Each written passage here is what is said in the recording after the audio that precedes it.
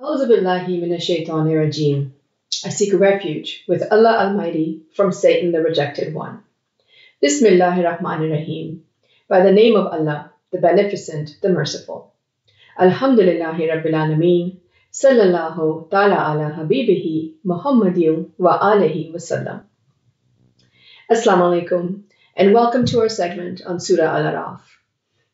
Inshallah, today we will cover the 6th ruku of Surah Al A'raf, verses 48 to 53.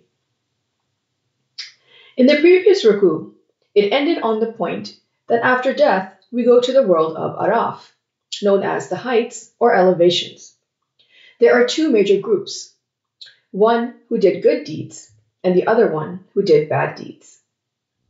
There is a partition or a wall between these two groups, and some people who are on Araf, they recognize the people of paradise by their mark, and they call out to the companions of paradise, and they say, "Peace be upon you." These people are not there yet, but they want to.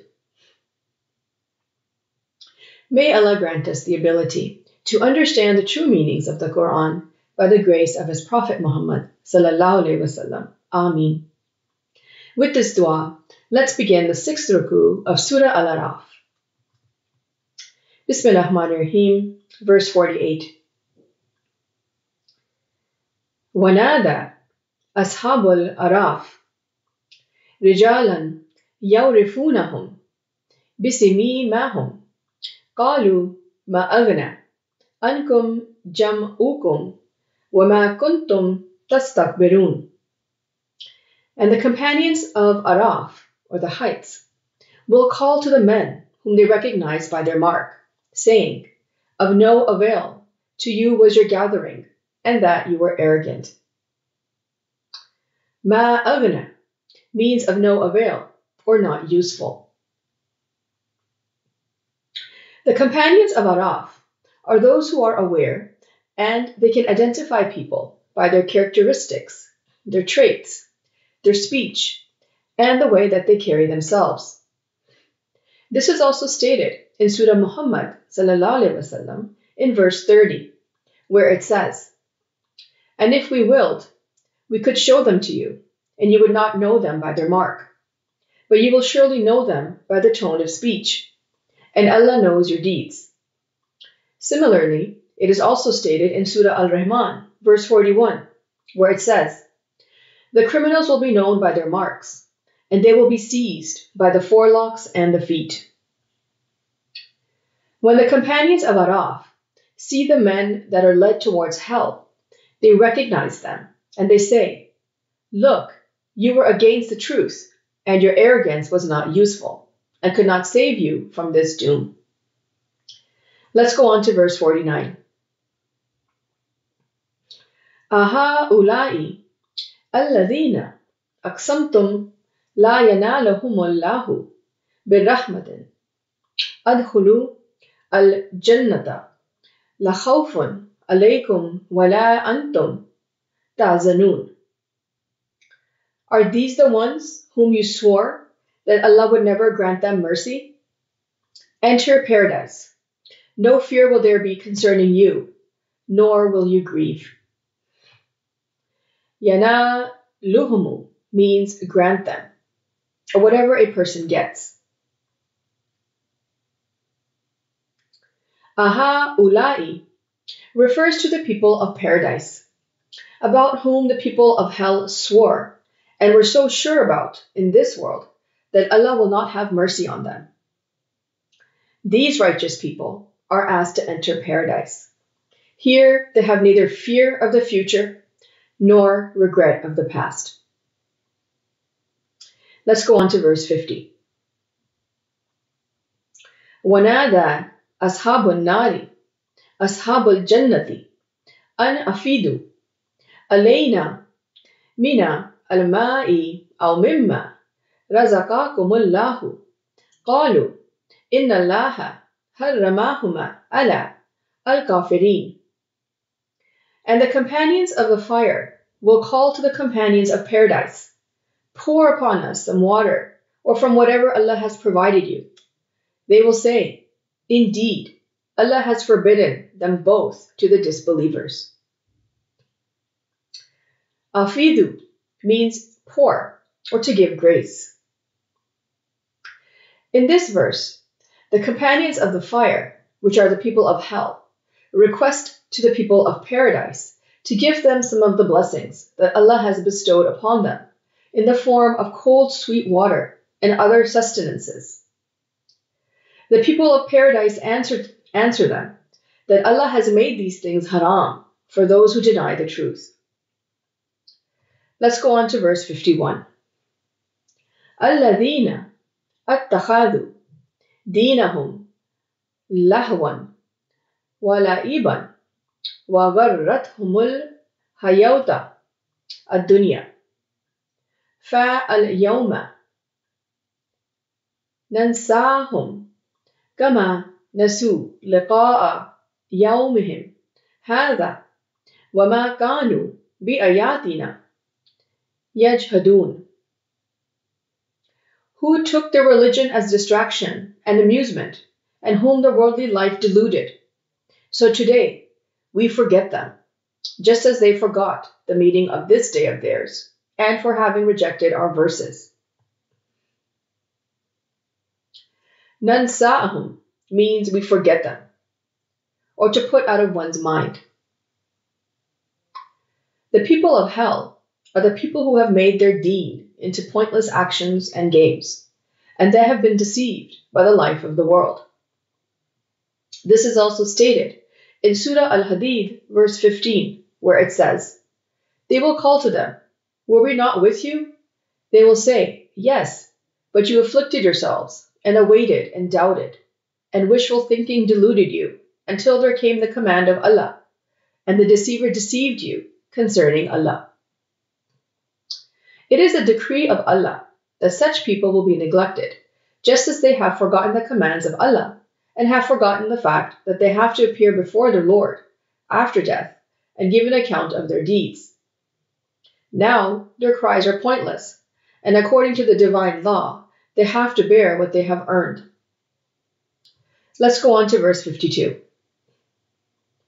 وَلَقَدْ جِنَاهُمْ بِكِتَابٍ فَصَّلْنَاهُ عَلَى عِلْمٍ هُدًى وَرَحْمَةً لِقَوْمٍ يُؤْمِنُونَ.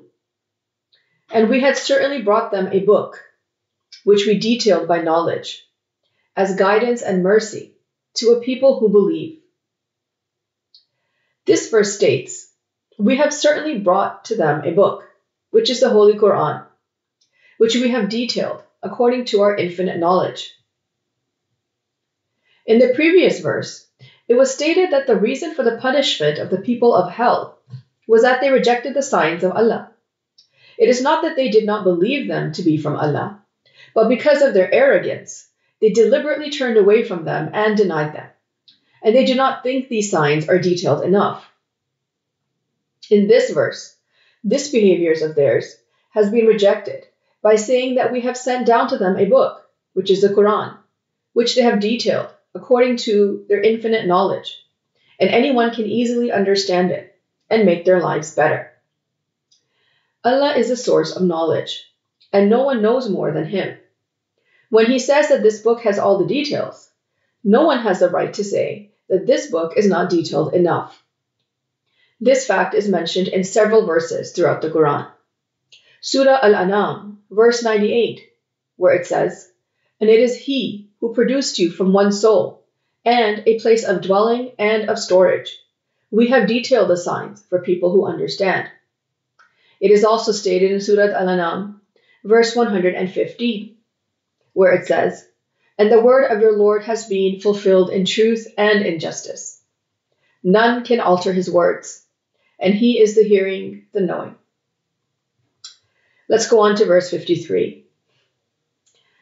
هَلْ يَنْظُرُونَ إِلَّا تَأْوِيلَهُ يَوْمَ يَأْتِي تَأْوِيلُهُ يَقُولُ الَّذِينَ نَسُوهُ مِنْ قَبْلُ قَدْ جَاءَتْ رُسُولُ رَبِّنَا بِالْحَقِّ فَهَلَ لَنَا مِنْ شُفَعَاءٍ أَفَيَشْفَعُوا لنا أو نرد فنعمل غير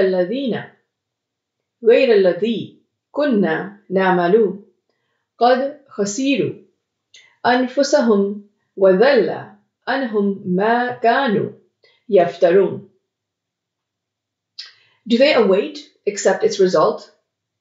The day its result comes, those who had ignored it before will say, the messengers of our Lord had come with the truth. So are there any intercessors to intercede for us? Or should we be sent back to do other than what we used to do? They will have lost themselves, and loss from them is what they used to invent. Fahala means so are there.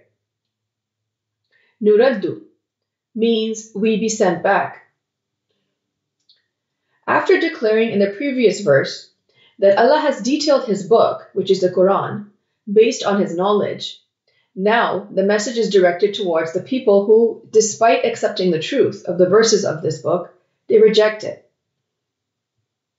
The only reason for their behavior is that they are waiting for the interpretation of this denial, and that opportunity will come when all those who did not give any importance to this book, which is the Quran, will see that the messengers of Allah came with the truth. Then they will look for an intercessor to save them from the situation, or be returned to the world so that they can do good deeds instead of the bad deeds that they did. All the assumptions these people made about intercession and resurrection after death hold no ground for them. The intercession is not possible as per law. Similarly, a dead person cannot return, but moves on to the next stage of life to reap what they sow. This concludes our segment on Ruku 6 of Surah Al A'raf. Let's briefly go over what we discussed. Those who follow the truth are entered into heaven, safe from fear and sorrow, while the opponents of truth, their end is the fire of hell. The reason for falling into the fire is that in their arrogance, they deny the signs of Allah and see their Deen as a game. Although they have a detailed book in which everything is explained with great clarity, such people get lost in the colors of the world and forget that after death, they have to appear before Allah and give an account of their deeds. When they are caught in trouble and the truth is revealed to them, they admit that the messenger of Allah came with the truth, and seeing their terrible fate, they look for an intercessor who can save them from the situation, or if they could be returned to the world so that they can do good deeds instead of the bad deeds that they did. Unfortunately, the bad deeds cannot be undone. May Allah grant us the ability to understand the Holy Quran and its true meanings in the light of the life and guidance of Prophet Muhammad sallallahu alaihi wasallam. Ameen.